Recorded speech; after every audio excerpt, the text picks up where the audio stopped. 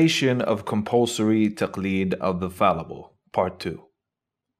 To the Usulis, Taqleed is a belief.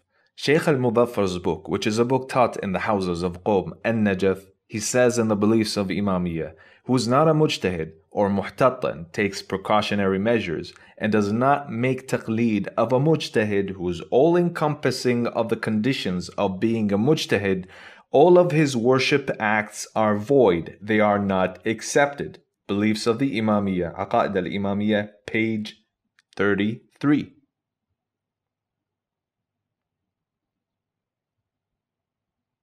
A belief for an usuli must satisfy such conditions: an authentic chain of narrators for the report, decisive, muhkam verse and not allegorical, clear-cut in authenticity through its evidence from the content and its issuance from the Imam, for mutawatir ma'nawi, frequently reported in meaning, and not khabar ahad, solitary report, which doesn't provide knowledge. Now, there is this hadith that they use called Maqbulat ibn Hanbala to prove that it's compulsory to follow the marja, the fallible marja. They say that this hadith licenses general guardianship to the jurisprudent because it says, look at whoever from amongst you reporting our hadiths and has looked into our halal and haram and knows our rulings, accept him as an arbitrator, a hakam.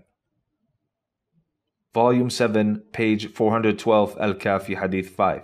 Sayyid al-Khu'i, who was a marja, said about the narrator Ibn Hanbala, the report is weak from Umar ibn Hanbala. There is nothing about his trustworthiness or praise, even if it was called al-Maqbula, the accepted one, which was as such from the companions. There is no proof of that. Book of Ijtihad and Taqleed, page 143. Now, another argument that they use is a sira al-aqala'iyya, the rational path. Why? Because it says that according to reason, the mind rules that the ignorant one must go to the knowledgeable one. Now, this is correct. We go to the knowledgeable one in religion, the infallible. He takes his knowledge from the absolutely knowledgeable, 100%, free of assumption and conjectures, Allah subhanahu wa ta'ala.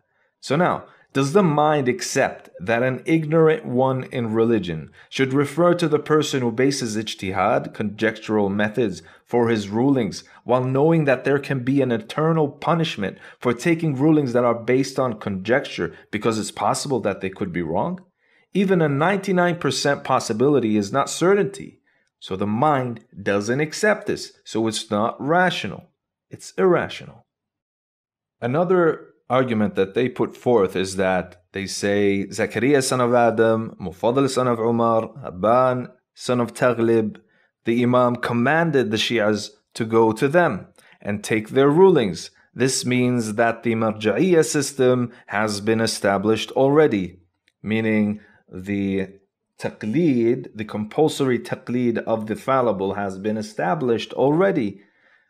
Now, firstly, number one, they were direct narrators from the Imams, peace be upon them.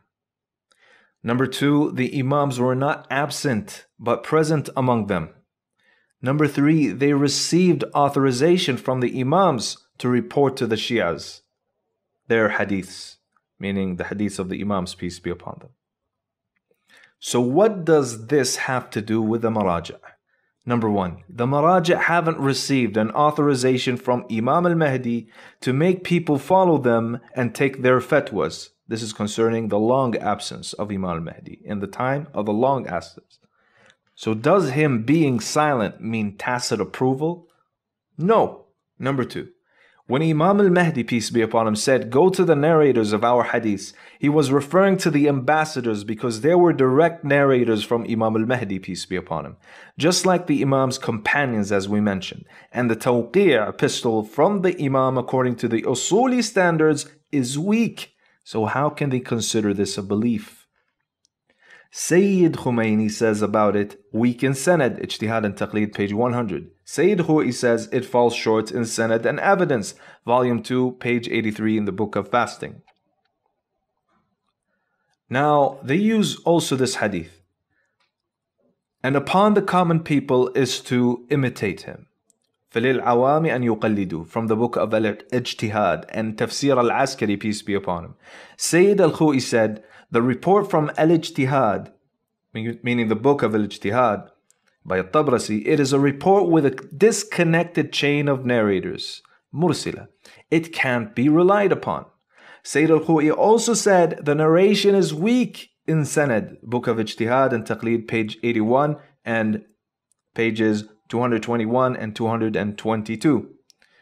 Now, Hur al-Amali said about Taqleed, the permitted Taqleed here is accepting the report, not the opinion, Ijtihad and assumption. This is clear. Wasa'il al-Shi'a, volume 72, page 131 to 132, volume 18, page 94. Additionally speaking, the hadith says, لِلْعَوَامِ, for the common people, not عَلَى الْعَوَامِ, on the common people, which doesn't imply that it's compulsory. Now, the other thing is that there's this verse in the Holy Quran that they say it's also referring to the scholars, and that we need to go to the scholars because they are the most knowledgeable people.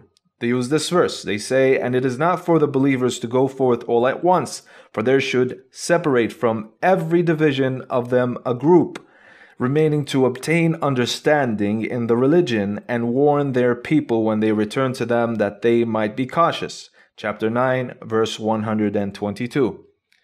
Now, Imam Sadiq, peace be upon him, after reciting this verse, he says he commanded, meaning the Muslims, to go to the Messenger of Allah, peace be upon him, and progeny. Allah subhanahu wa ta'ala is commanding the Muslims to go to the Messenger of Allah, peace be upon him, and his progeny, to learn, and then return to their people, and teach them. Al-Shara', volume 1, page 85. And also in another hadith from Abdul A'la, he said to Imam Sadiq, peace be upon him, that if news reached that an Imam has died, what do? The Imam responded, alaykum an-nafir. Qult an-nafir jami'an, meaning that upon you is to go. So all of us should go. So the Imam recited the verse, and it is not for the believers to go forth all at once, for there should separate from every division of them a group remaining to obtain understanding in the religion, and warn their people when they return to them that they might be cautious. So this means that not all of them should go to the Imam, peace be upon him, because here it's talking about the Imam. After when he dies, they should also go to the Imam, but not all of them should go to that Imam. That a group should go to the Imam and get or obtain knowledge, understanding in the religion. This is in the book of Ilal al-Shara' by Shaykh al-Saduq, page 591, hadith number 42. It's not talking about the scholars, rather it's talking about the Imam's death, going to the next Imam after his death, or the next Imam.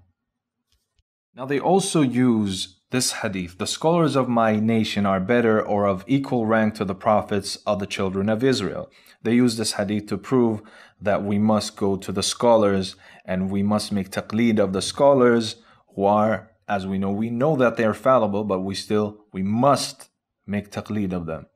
Now, according to their usuli standards, it's a weak hadith, but for the sake of argument, if we were to accept it, this is referring to Ahl al-Bayt, peace be upon them.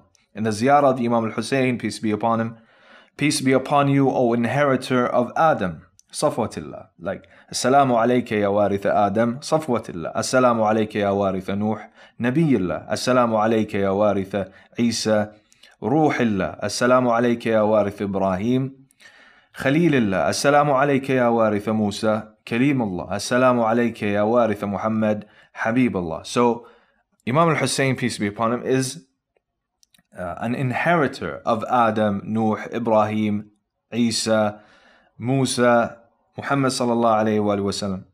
And Imam Sadiq, peace be upon him, said, we are the scholars. So scholars in this hadith is referring to Muhammad and the family of Muhammad. We are the scholars, as in Al-Kafi, volume 1, page 51. Now they also use this verse in chapter 16, verse 43. So ask the people of remembrance if you do not know. فَاسْأَلُوا أَهْلَ الذِّكْرِ إِن كُنْتُمْ لَا تَعْلَمُونَ. Sayyid al-Khu'i said about the verse, it can't be used as evidence to permit taqleed. In the book of Ijtihad and Taqleed, page 90. Imam Ali, son of Al-Hussein, and Imam Al-Baqir, peace be upon them, they said, we are the people of remembrance. Volume 17, page 283 to 284, Mustadrak al-Wasal by Mirza Nouri, and also in the book Jami' al-Hadith al-Shia, volume 1, page 178 by Sheikh al-Burujurdi.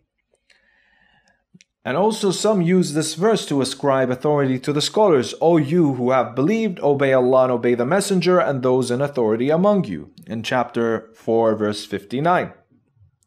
Buraydah, son of Muawiyah, reports from Imam Abi Ja'far, peace be upon him, after reciting this verse, he says, obey Allah and obey the Messenger and those vested with authority. And those vested with authority, it is specifically meant to be about us. This is in Bihar al-Anwar, volume 23, 289 to 290.